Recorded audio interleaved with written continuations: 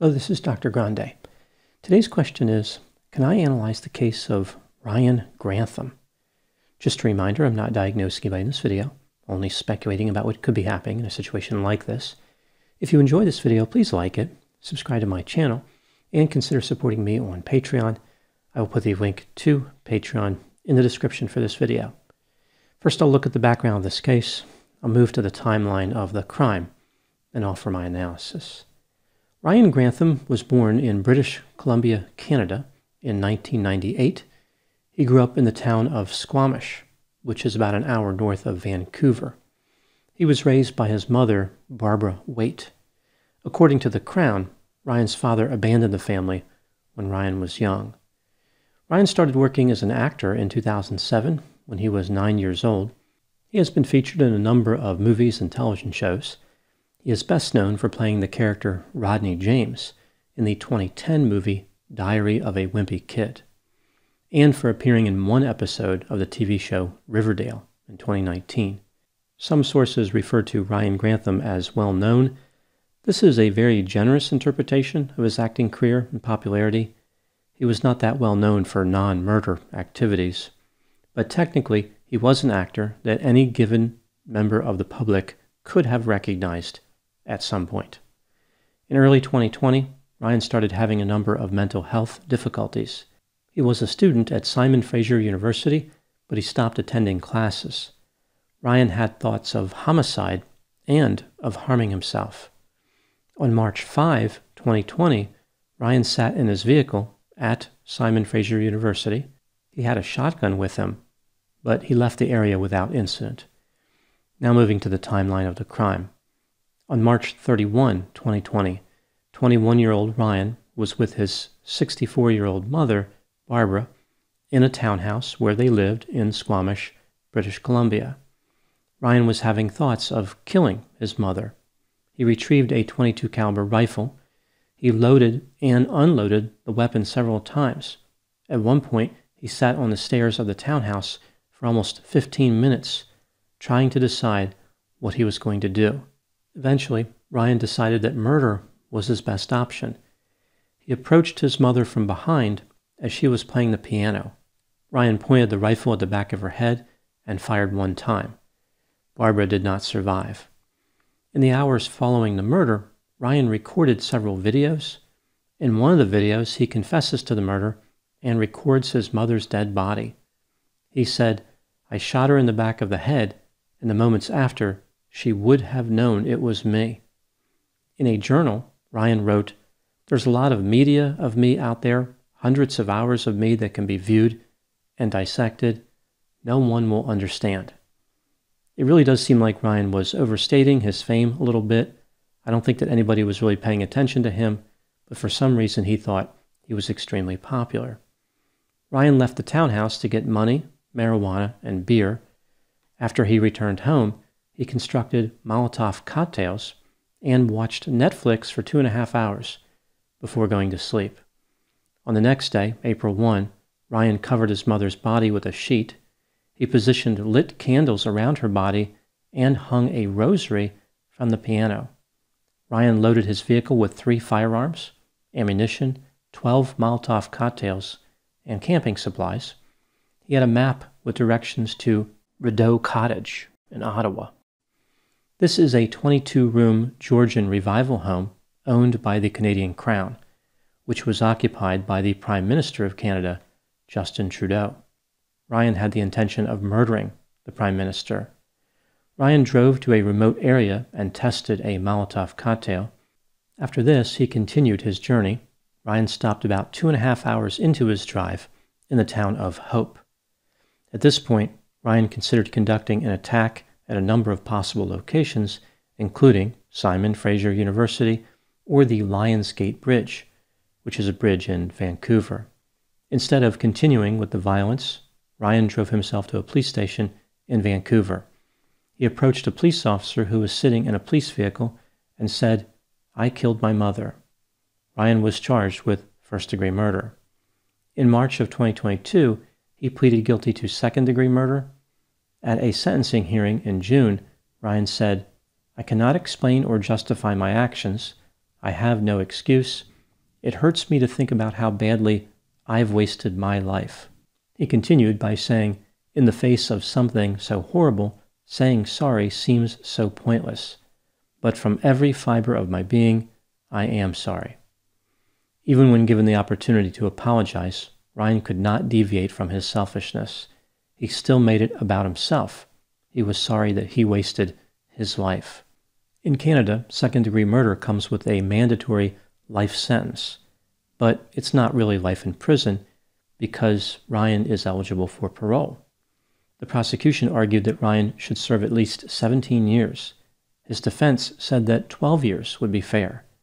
The judge decided that Ryan would have to serve at least 14 years in prison before becoming eligible for parole. Now moving to my analysis. Here are my thoughts on a few areas that stood out to me in this case. Item number 1. As I mentioned, according to the Crown, Ryan's father left when Ryan was young. This would certainly be a stressor for Ryan, but he was raised by his mother and seemed to have a normal life. She was described as attentive and caring. Ryan clearly had opportunities that most other young people do not have, like being featured in movies and on television shows. There doesn't appear to be a clear reason why Ryan had so many problems with his mood, like there was no mention of a traumatic event or anything like that. From the perspective of others, it's almost like his mood changed out of nowhere. Item number 2. Ryan was assessed by mental health clinicians for his sentencing. According to the clinicians, not long before the murder, Ryan was depressed and anxious. His mood was described as unstable and fragile. He believed that he was a failure. Ryan was using excessive quantities of marijuana and spending a lot of time online. He was attracted to violent videos on the dark web. Ryan tried to maintain the appearance of feeling normal, but he was struggling. He stopped attending college classes and continued his marijuana use. The clinician said that Ryan was not psychotic, which is a little surprising given his actions. Item number 3. What do I think happened in this case? This is just a theory, my opinion. Ryan had a depressive episode, which contributed to him becoming homicidal. His use of marijuana also contributed to poor judgment. Ryan's primary objective was to kill a number of other people, perhaps because he wanted to get revenge on society. Maybe he wanted to make other people feel the pain that he was feeling. It sounds like he believed he was being judged by other people, like when they saw him in the movies and on television. Whatever his reasons were, in Ryan's mind, his mother was standing in the way. He was already worried about experiencing shame when his mother found out that he stopped going to college classes. If he committed a number of murders, his mother really would have been upset.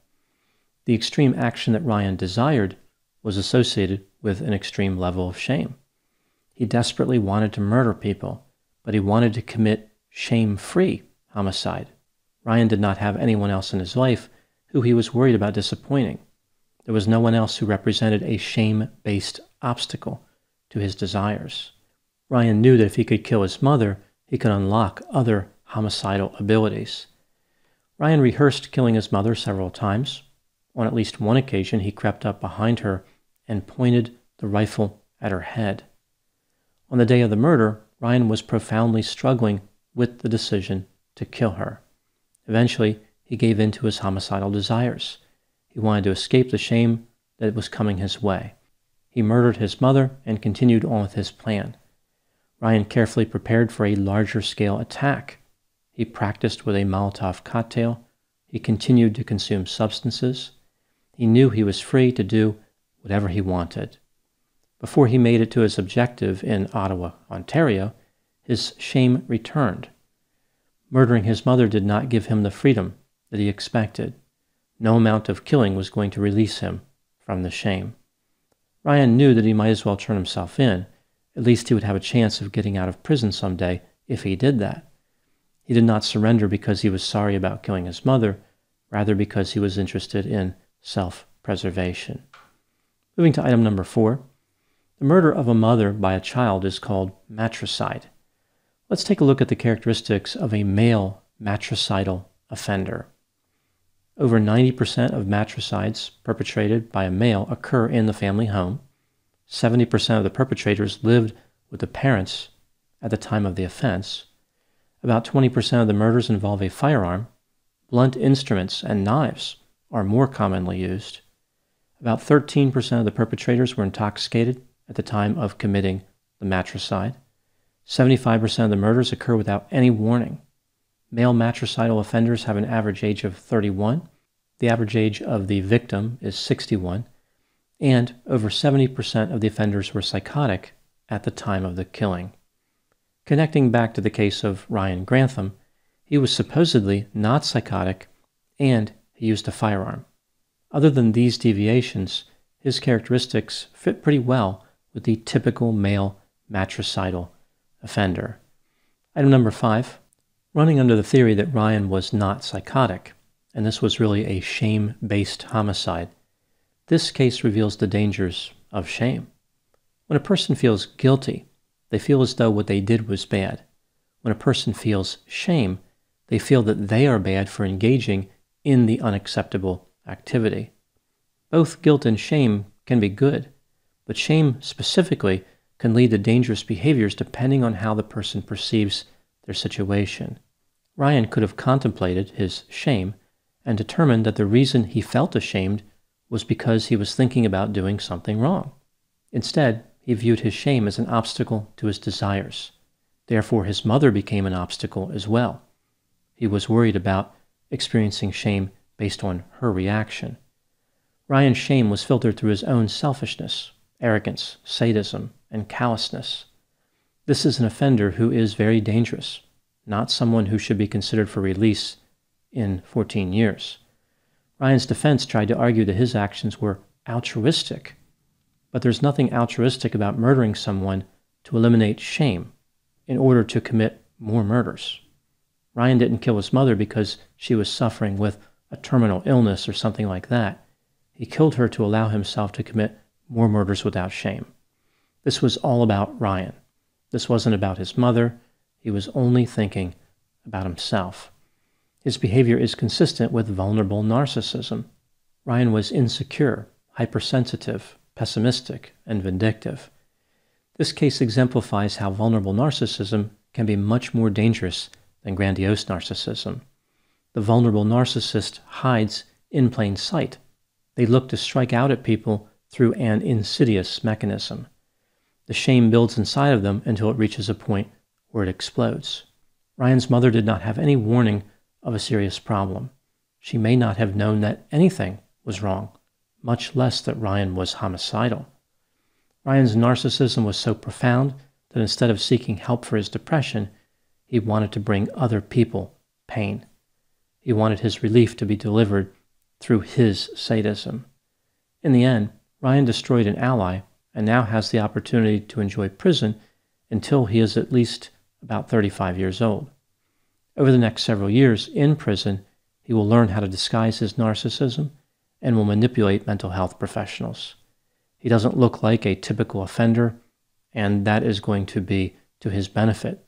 He's going to be looked at more favorably. After being released, he will once again have a chance to victimize innocent people and offer more evidence that narcissism is resistant to change. Those are my thoughts in the case of Ryan Grantham. Please put any opinions and thoughts in the comment section. They always generate an interesting dialogue. As always, I hope you found my analysis of this topic to be informative. Thanks for watching.